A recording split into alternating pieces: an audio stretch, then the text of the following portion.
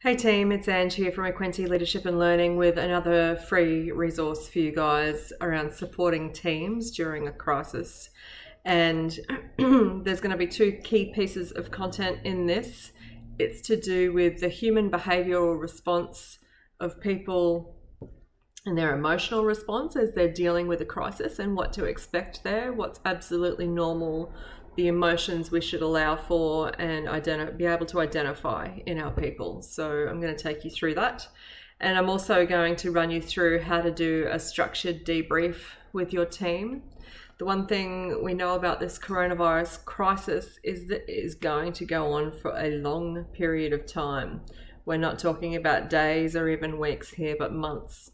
If you're a leader of a team, you want to know what these behavioural responses are likely to look like, and in particular where your people might be getting stuck and need additional help and support. And also you're going to be wanting to run regular debriefs with your team, particularly after they've invested like a lot of energy in response. And then they need a moment of pause and reflection and coming back together as a team before they go again, because this is going to come in waves, right? So that's what I'm giving you guys today. The first thing to understand is the response to crisis in terms of how humans behave and their emotional responses.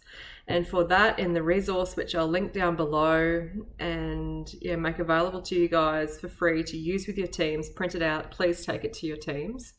It is the Kubler-Ross grief cycle.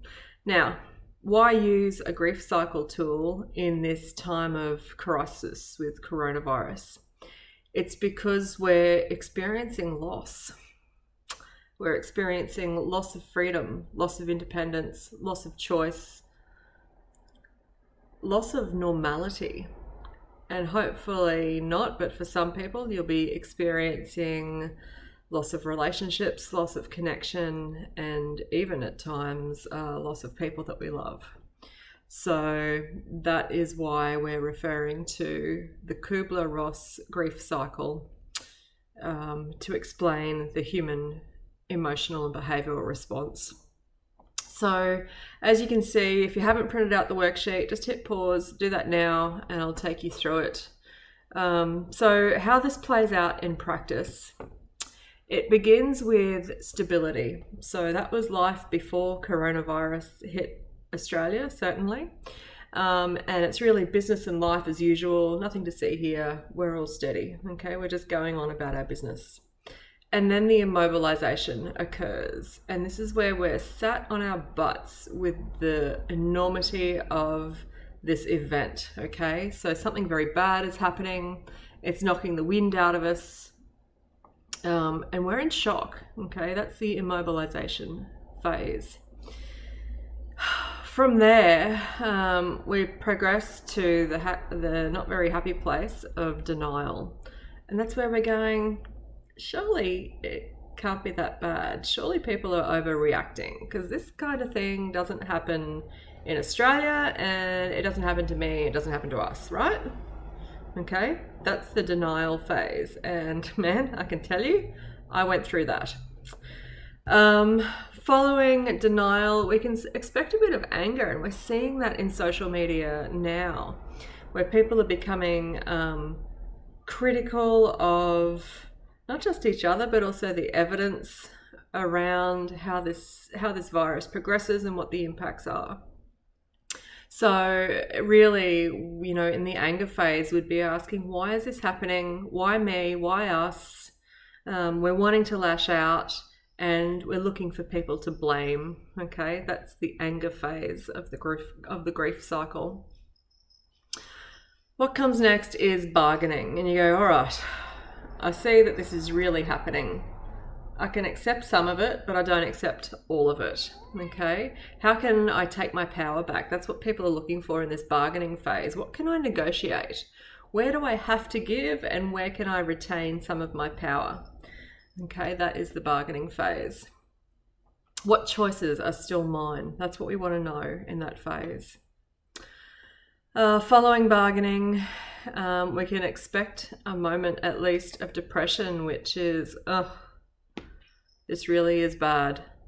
I'm hurting and I'm sad, and I'm starting to understand that life as we know it has changed forever, and we feel stuck and it hurts to accept this. Okay, now clearly this is not a place that you want to get stuck, and in fact any place that I've mentioned on this curve so far, not a good place to get stuck. And if you do find yourself getting stuck, we want you to reach out and get support. I'll get to that in a minute. So after depression is when we're fully accepting the magnitude of the situation and the fact that we're in it, really. We're coming to terms with that. From there, we can start to progress towards testing, which is the moment of just acknowledging how tired we are of being sad. There's got to be a way out of this. There's got to be a way forward. And we might start asking questions about whether there's any gifts and lessons in this experience, and maybe even what good might come from it, okay? And following that is acceptance, and that's when we're saying, okay, I think it is time to move forward. It's time to create a new normal. I'm accepting that this event has happened, and I'm now ready and willing to navigate all the changes to my life that I need to make. Okay, that is the Kübler-Ross grief curve, and it's certainly, you can expect this kind of response in a crisis, but certainly in any kind of change or upheaval where grief and loss is part of what you're experiencing. Okay, so I'm teaching you this because I want leaders to know that the responses that they're seeing in their people right now are really normal, and very likely they'll fit with that curve.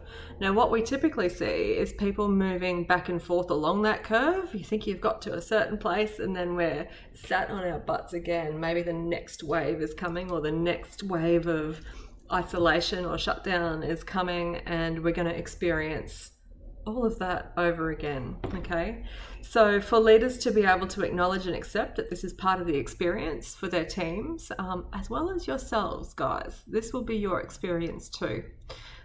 Really useful, helpful thing, because it normalizes it. Okay, it says we're allowed to feel this way. In fact, we're expected to feel this way. All right, important thing to know.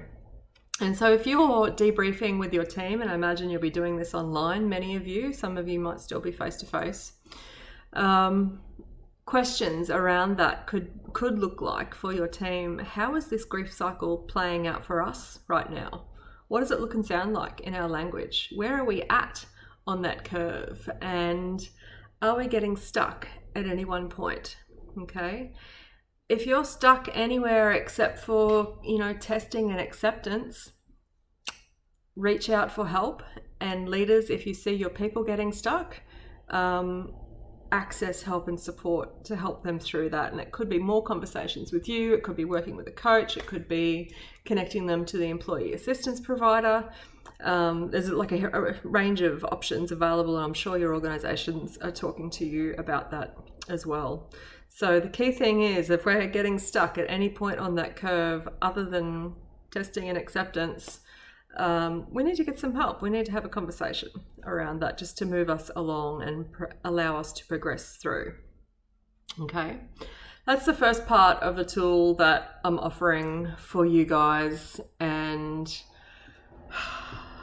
I think if you were to run a debrief with your teams at any stage in this crisis, like I say, run a debrief at any stage you feel like they need a moment of pause and reflection just to come back together.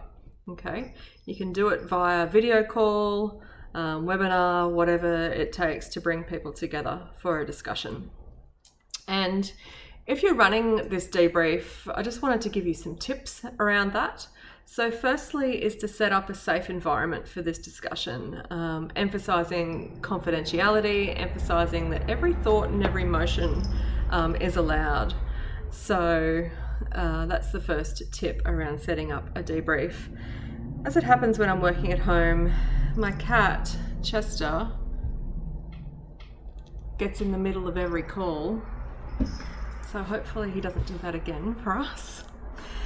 We want to make sure we're offering every person the opportunity and the time to speak, and allow sufficient time for this debrief. If you run it in a hurry or a rush, it will seem superficial and tokenistic, like you're not really listening, like it was something that you were told to do.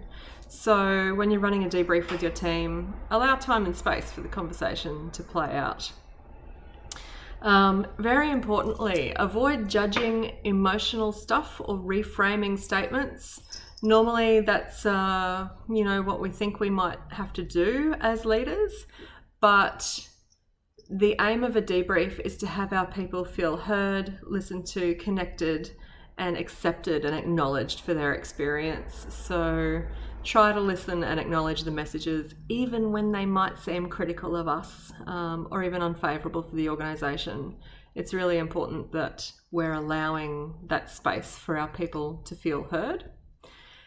And obviously at the end of the debrief, you want to thank them for what they've shared, for their honesty, for their disclosure, and follow up with the people who seem most affected and could use extra support, okay?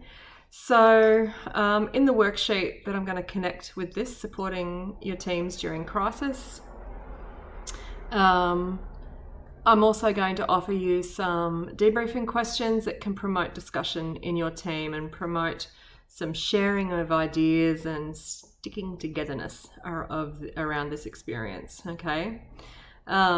Starting with the basics about what are our thoughts about the events that have unfolded. Naming our feelings. We can't experience an emotion that we can't name, okay? So there's a question there that helps you identify and bring about discussion on what your people are feeling. What have been the hardest and most impactful moments? What were the key events and what lessons might they offer us? The events that we've handled so far in this crisis, what lessons can they offer us that we can continue to apply as this thing unfolds, okay? And could there be any gifts in this experience? Now, some of my clients are already starting to entertain that idea. It's beautiful. Keep going. Look for the opportunities. Look for the possibilities. Yeah, look for the gifts and the gold in this experience, because it will be there, okay? Looking back on what we've experienced so far, what are we most proud of, and how can we help each other moving forward? They're just some suggestions for debriefing questions with your team. The purpose being to get our people together, to get them sharing, to allow a moment of pause and reflection, and just particularly to identify the people who might need the most help right now.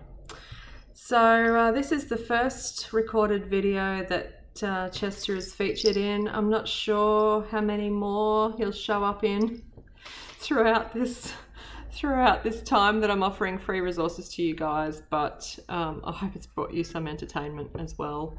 And like I say, if there's anything I can do for you guys, reach out. I'm coaching over the phone and via Zoom. Now is not the time to withdraw or withhold support from your leaders who are all struggling with the experience of this. So right here, operating business as usual, doing what I do. Feel free to share this resource if it's helped you, and thanks for tuning in. Stay safe, stay well.